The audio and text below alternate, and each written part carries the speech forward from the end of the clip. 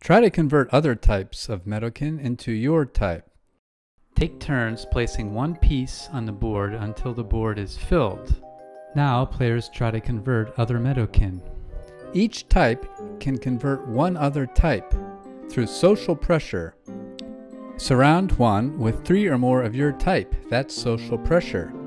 Then you can convert them to your type. But you can only convert one tile on your turn, so choose carefully. Or refuse to convert any tile on your turn.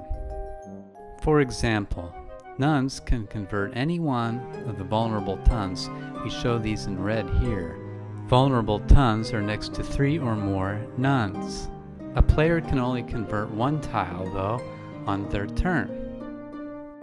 Here the nun player chooses a ton tile to convert. Nun player's turn is over. One player's turn is next, then ton player. Continue in this manner until no one can or will convert any more. Then whoever has the most pieces wins.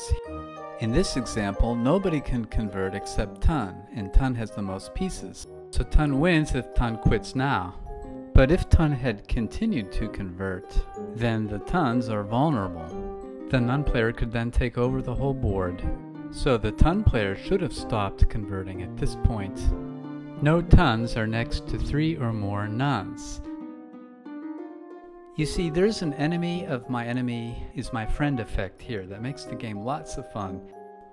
Ton could convert all the ones but should avoid this one. This one is Tun's friend. It's protecting Ton against conversion by the nuns. This game also has a 2-player and a 4-player version which uses 4 types of pieces.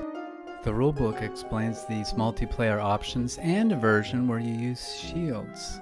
In the version of the game with shielding, each player can protect one of their pieces on every turn with a mushroom shield.